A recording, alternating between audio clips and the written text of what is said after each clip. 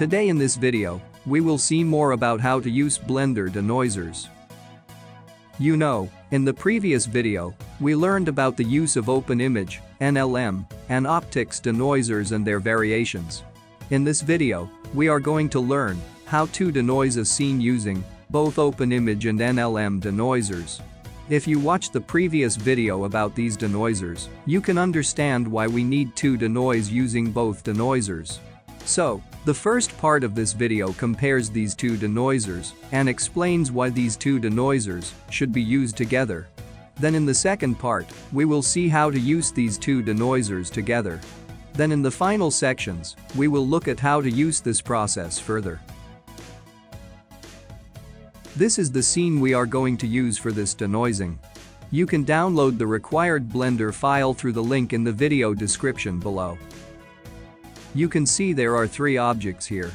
This first object was created using Blender Particles hair settings. The second and third objects are diffuse and glass materials with a 0.5 roughness. Here, first, we take the render results of both denoisers and then we compare both results. So, let's render this scene here using OpenImage Denoise first. We currently use 32 render samples for this and enable adaptive sampling here. Now render the scene.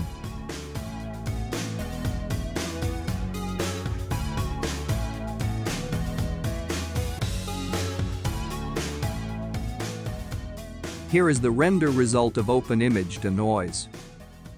Okay, now let's render this using the NLM Denoise. Let us select a second slot for this. Now select NLM for the denoiser here. We will use adaptive sampling and 32 samples for this rendering as before. And okay, now let's render the scene.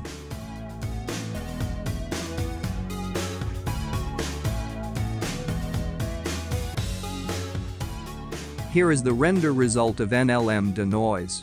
When we compare these render results, the sphere with the glass material is properly denoised through the OpenImage Denoise. And this cube with diffuse material gives approximately the same result in both denoisers in this 32 samples. This hairy sphere is properly rendered through the NLM Denoise. The OpenImage denoiser usually misses a bit of detail when rendering such high detailed objects. The details of the OpenImage denoiser depend on the resolution of the rendering scene. As the resolution increases, so does the ability to capture information in the OpenImage denoise. Thus, we know that NLM denoiser can render high detailed objects in the right way. All the objects in our scene except this hairy sphere were properly rendered through the OpenImage denoise. Okay, we just got a rough idea of how these objects are rendered through NLM and OpenImage denoisers. Accordingly, let us now divide these objects into two categories.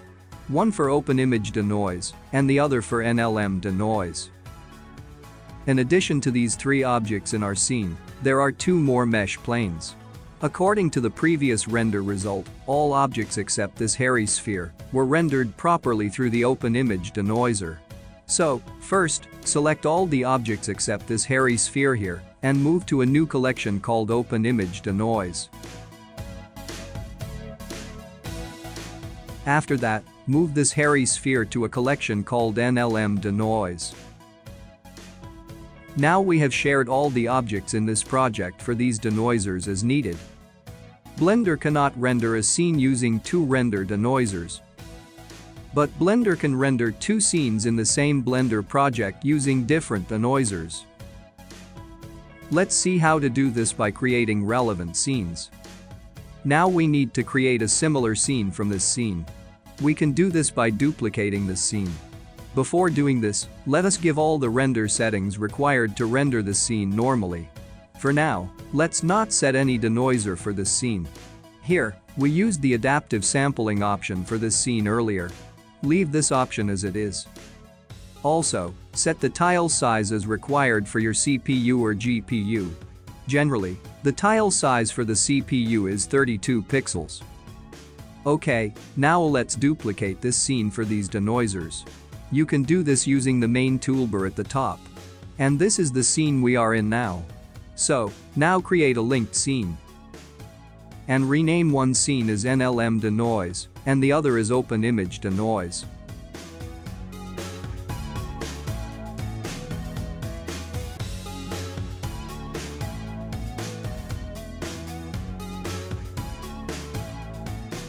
By making a scene copy, we can give different settings related to each scene.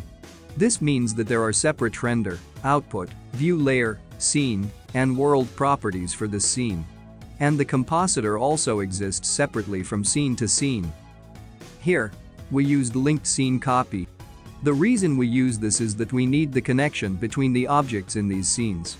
All we need here is to use a separate denoiser for these two scenes. And this is the brief overview of how scenes change from one to another. Now select the NLM Denoise scene and adjust its settings. First, let's switch the viewport to render view. Here we are doing NLM Denoise only for this hairy sphere. For this, we need to separate this object from all the other objects in the scene. We can do this using the hold out restriction toggle. Using this toggle, you can transform the objects in a relevant collection into a mask. So, now enable this restriction toggle through the filter in Outliner. All we need in this NLM scene is this hairy sphere. So, let's turn all the remaining objects into a mask. Because of this holdout thing, we have already separated the objects related to these denoisers into collections. So, now hold out the Open Image Denoise collection. After the holdout, now only the object for NLM Denoise is shown here. But the background here is filled with black color. We need this with a transparent background.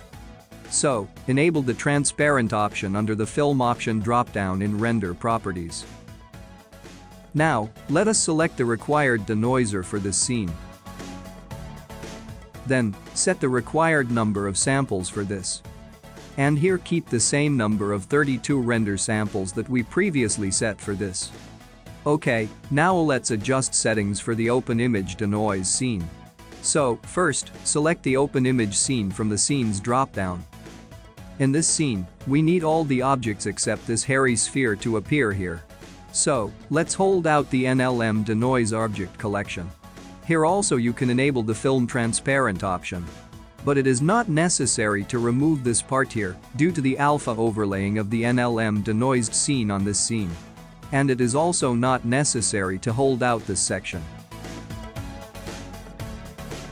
The reason for this will be explained to you in the last part of this video. So, follow the steps mentioned in the video for now. For this scene, set 8 render samples, and you can use 16 or 32 if you like. Now select Open Image Denoising for Render Denoise. We learned earlier in the video about denoising, how to do Open Image Denoising through Compositor, and this is faster than the normal way. So, disable the Render Denoise option here. And we will set this denoiser in the compositing part. Right now, we have created 2 scenes for the 2 denoisers as we want. And separated the objects for each scene, and set the denoiser for both scenes. Now, these scenes need to be rendered. But it is difficult to do this with the normal render method of the Blender. If this is done in the normal way, you need to render the NLM scene first, and take its image output. Then render the open image scene and take the image output. And edit the 2 images to get the final output. This should be done manually in the normal way. Also, rendering an animation using this method is a very difficult task. You have to do this frame by frame in an animation. But we can do this very easily using a root scene. Let us first get an overview of how to use a root scene. In addition to these 2 scenes, take a new empty scene. And use the compositor of that root scene to access and render these NLM and Open Image Denoising scenes. This is what happens in a root scene. Okay, now let's make that scene here. For that, create a new empty scene and rename it as root. You do not need to use the same names we use here. So, you can rename these scenes with any name you like. In this root scene, you can see that there are no objects in the viewport. we only use this scene for compositing. So, we do not need the viewport of this scene at all. After creating the scene here, now change this viewport to Compositor. Now enable the use nodes here. After that, now duplicate this render layer. And set the open image scene to one and the NLM scene to the other.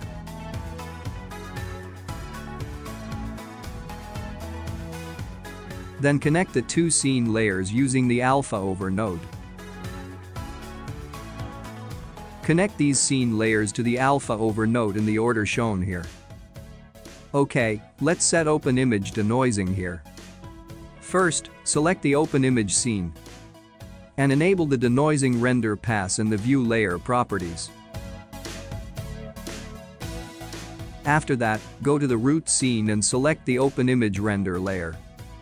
Here, denoising render passes should be shown, but nothing is shown here. To get this, click the View Layers drop-down at the bottom of the render layer and select the View layer. Now, this shows render passes. After doing that, add the denoiser node and connect it to this render layer.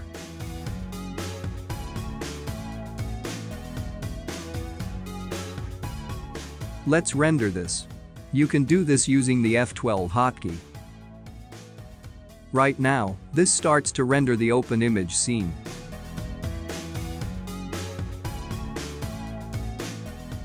Now this renders the NLM scene.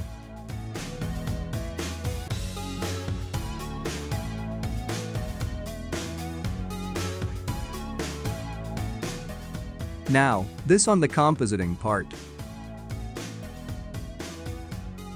After rendering, now close this render result and go to the Compositor, enable its backdrop feature, and set viewer node to output here. You can see how this scene is rendered through NLM and open image denoising.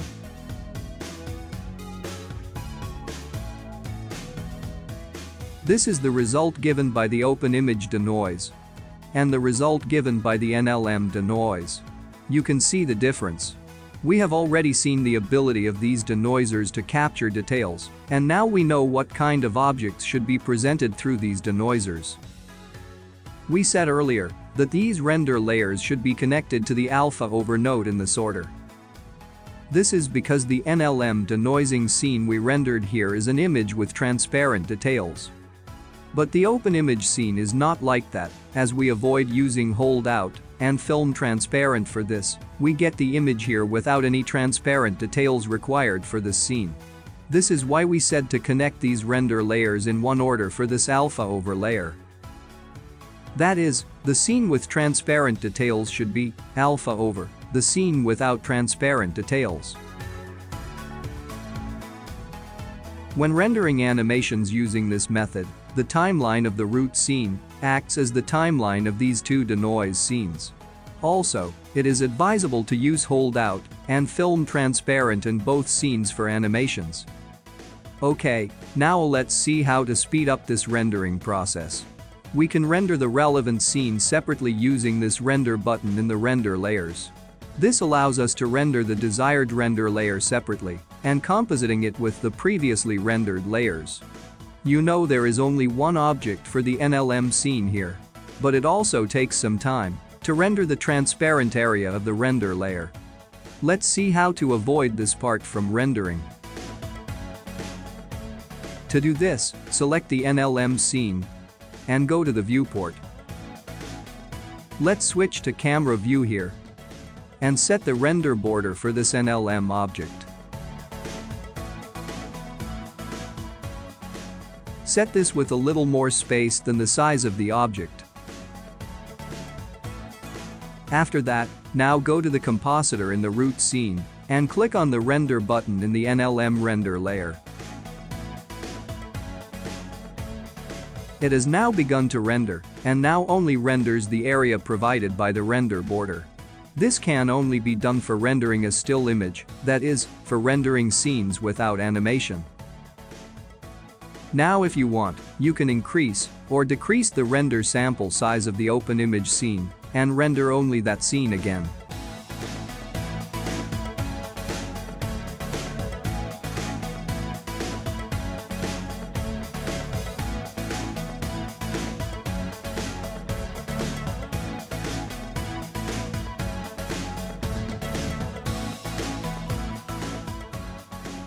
You know we did not use holdout and film transparent options for this open image scene. Let's see what is the reason for this. So, now let's enable this holdout and film transparent for open image scene.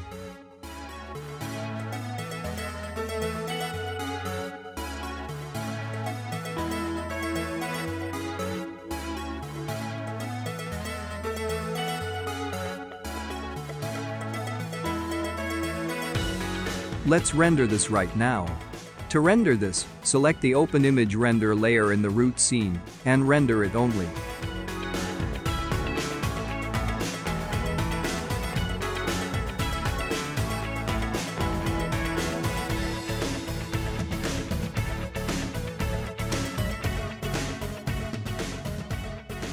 This is a scene rendered without using a holdout for the background scene. And this is a scene rendered using holdout. You can see the difference between the two. There is a slight variation in the details around the hairy sphere. There is not much difference here, but it may help Blender users who place a lot of importance on render details during rendering. So, use the method that is most convenient for you. Using this method, you now know to render any scene through two render denoisers. According to the objects we used here, there was only one object for the NLM denoiser. But there may be several objects in another scene that you are using. So, always use these two options, unless the holdout and film transparent make a big difference to those objects. We talked about a lot of things in this video today. I hope this helps to further speed up your rendering and capture the details in the right way. I hope you have learned something new from this video. If you liked this video, hit the like button. If you want to watch more videos like this, subscribe to our channel, click on the bell icon on the side, and select all. This will allow you to receive notifications for future uploads. If this video helps your Blender work in any way, don't forget to comment on how. If you have any other issues with this video, please comment as well. And if you would like to support us, please share this video with the Blender users you know. Learn with IBN.